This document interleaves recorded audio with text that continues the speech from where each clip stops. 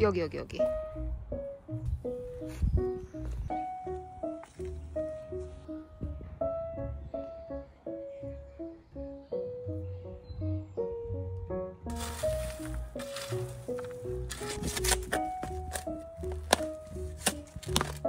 엄청 큰 돌 있다.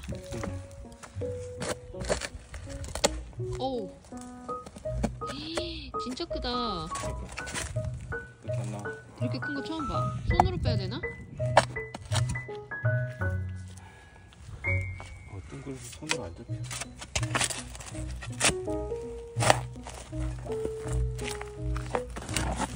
우와, 공룡알 아니야? 우와.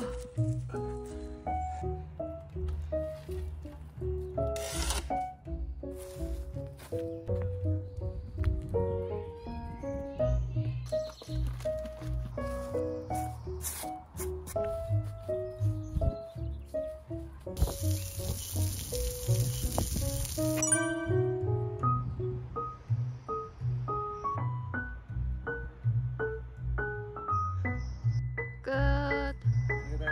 됐어. 이거는 다 해버렸어.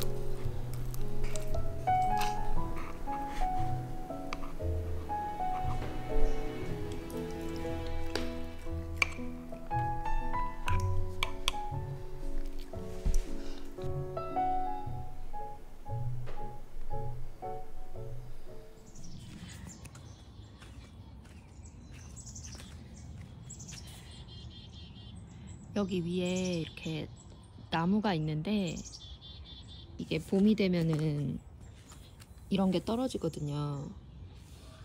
근데 이게 되게 끈적끈적해요. 그리고 이렇게 색이 남거든요. 그래서 아침에 이렇게 의자도 다 한번 닦고 여기도 다 물로 닦았는데 지금 이게 또 떨어졌어요. 하여튼 그래서 테이블도 제가 아침에 저 꽃씨가 너무 많이 떨어져가지고 닦았는데 지금 문제가 생겼어요. 너무 놀라지 마세요. 지금 상판이 이렇게 돼버렸어요. 너무 안 닦여가지고 막 진짜 뻑뻑 닦았거든요. 이렇게 물을 이렇게 뿌려가면서 이거를 막 이렇게 닦아가지고 이렇게 긁히는 게 하나도 안 보였거든요. 근데 지금 이게 물이 마르고 나니까 이렇게 돼버렸어요. 지금 문제는 이케아에 이 상판을 더 이상 안 팔아요. 이 회색 상판은 없어도 지금 나무 상판은 남아있어요. 그래서 지금 어떻게 해야 될지를 모르겠어요. 여기에 나무만 해도 어울릴지 아니면은 뭐 또 다 바꿔야 되는 건지.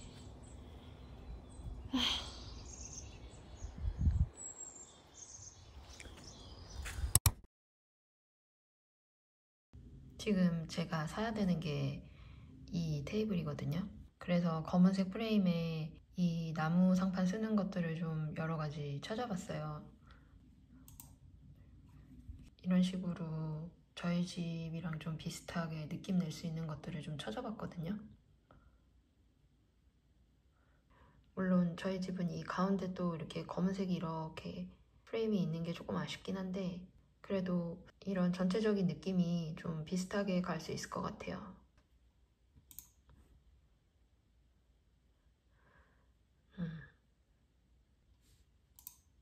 이것도 이렇게 화려한 쿠션 같은 거 놓으면 괜찮을 것 같아요.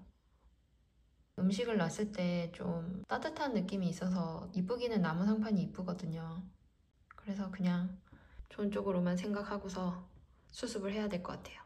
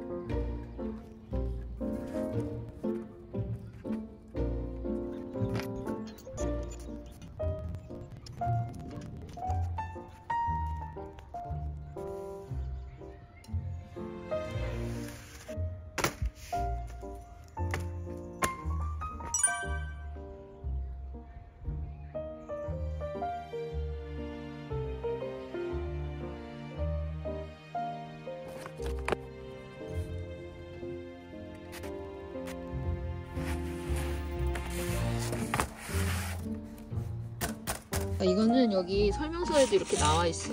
둘이 하세요 이렇게. 봐봐. 둘이 하세요.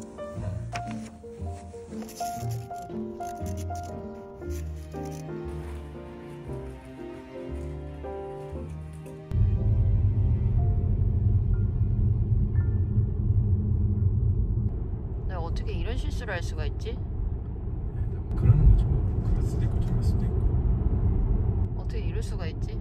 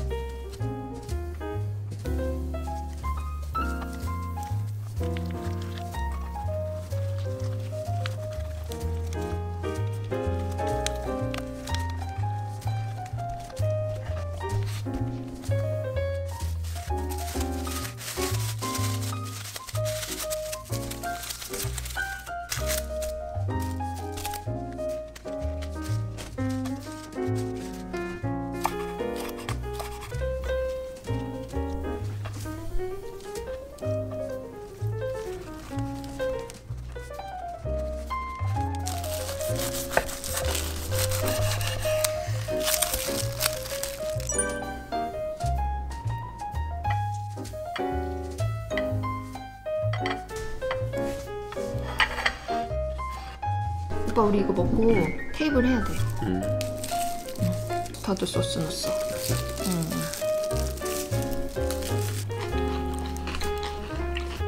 맛있다.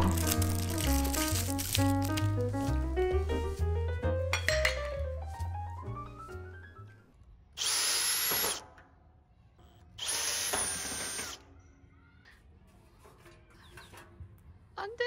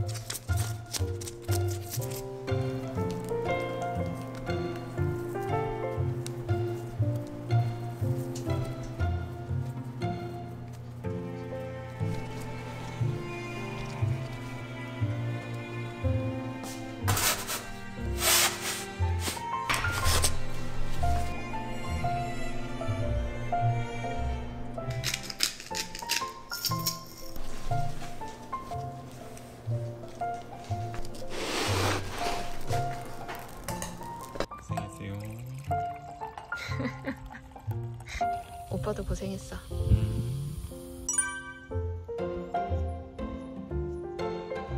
피자는 역시 가위로 잘라야 돼. 되게 버텨야 돼.